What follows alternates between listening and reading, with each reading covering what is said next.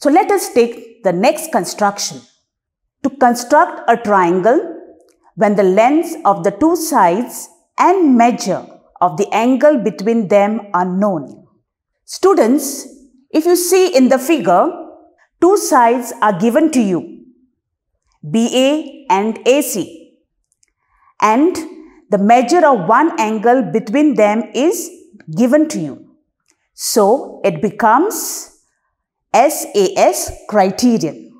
So let us take an example. Construct a triangle PQR given that PQ is equal to 3 centimeters, QR is equal to 5.5 centimeters and angle PQR is equal to 60 degrees. As I have told you first, before construction, you need to draw a rough sketch. So here is the figure. Now if you see, angle PQR is equal to 60 degrees. Now that angle PQR should be at one end, meaning the angle should lie at the base. And then only you can construct this triangle. Take a ruler and draw a line segment QR of length 5.5 centimeters. Next, we need to draw an angle 60 degrees at Q. So, take a protractor, place it at Q and measure angle 60 degrees. At Q, draw a ray QX making 60 degrees with QR.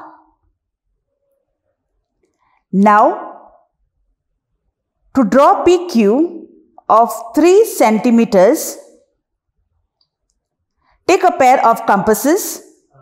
Now, to draw PQ of 3 centimeters, of radius 3 centimeters, place it at Q and draw an arc to cut QX at point P. With the help of a ruler, join PR. PQR is the required triangle. Students, let us proceed with the next construction. To construct a triangle when the measures of two angles and the length of the side included between them is given. Look at the figure on the screen. If you see the figure, the measures of two angles are given to you and the length of one side is given to you. So it becomes ASA criterion. Now let us see how to construct such type of a triangle. Let's take an example. Construct a triangle XYZ given that XY is equal to 6 centimeters, angle ZXY is equal to 30 centimeters and angle XYZ is equal to 100 degrees. Students, before constructing this triangle, you need to draw the rough sketch. Students, when you are drawing this rough sketch, see that two angles are given to you. And those two angles must be on the two ends.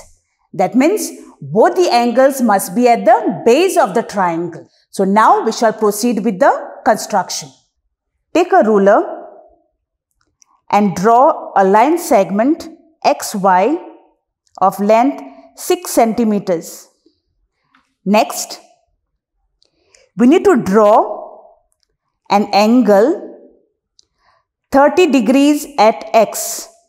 So, take a protractor, place it at X and measure angle 30 degrees. At X, draw a ray XP, making an angle of 30 with XY. At Y, you need to draw an angle of 100 degrees. Take a protractor, place it at Y and measure angle 100 degrees. At Y, draw a ray YQ, making an angle of 100 degrees with XY. Extend both the rays XP and YQ till they meet each other. Label the point of intersection as Z. XYZ is the required triangle. Students, let us take the next construction. Before proceeding with this construction, let us see what is this right angle triangle. In this triangle, you see angle B is right angle there. Opposite the right angle is the longest side, and that is called as the hypotenuse. And the other two sides, that is AB and BC, are called the legs of a right angle triangle. Keeping this in mind, let us proceed with the construction. To construct a right angle triangle when the length of one leg and its hypotenuse are given. Students, look at this figure. You see, right angle is given to you, hypotenuse AC is given to you, and one side is given to you. So it becomes RHS criterion. Let us now proceed with the construction using this criterion. Let us take one example. Construct a triangle LMN where angle M is equal to 90 degrees, LN is equal to 5 centimeters and MN is equal to 3 centimeters. Students, we need to draw the rough sketch first. So here is the figure. We have a triangle here. It is a right angle triangle. Take a ruler and draw a line segment MN of length 3 centimeters. Next, we need to draw an angle 90 degrees at M. So, take a protractor, place it at M and measure angle 90 degrees. At M, draw XM perpendicular to MN. Now, you need to draw LN of length 5 centimeters. Take a pair of compasses of radius 5 centimeters, place it at N and draw an arc to cut XM at point L. With the help of a ruler, join LN.